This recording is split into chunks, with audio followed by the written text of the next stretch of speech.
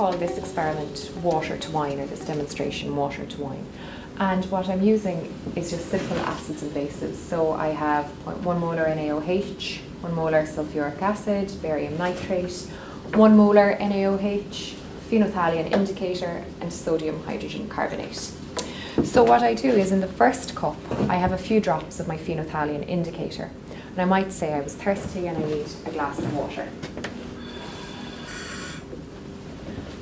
I will then take my glass of water with the phenolphthalein indicator and I'll pour it into this cup to imitate wine. In this glass I have 0.1 molar sodium hydroxide NaOH.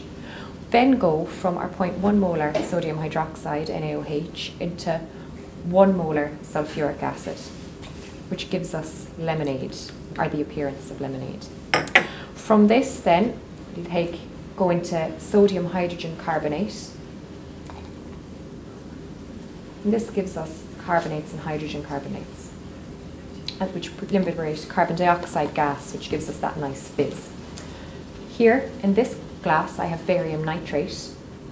And when this is added, we get a nice cloudy colour precipitate, which is the sulfates being produced from the sulfuric acid, and it gives the appearance of milk.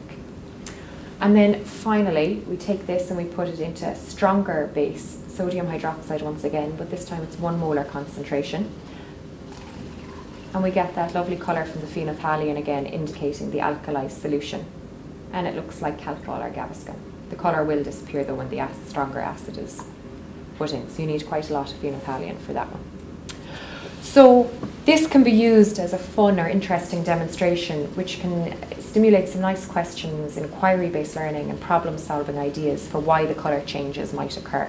It might be a good idea to use something like this in your teaching after having introduced acid bases or indicators, or as that initial trigger when introducing acid base indicators and colour changes.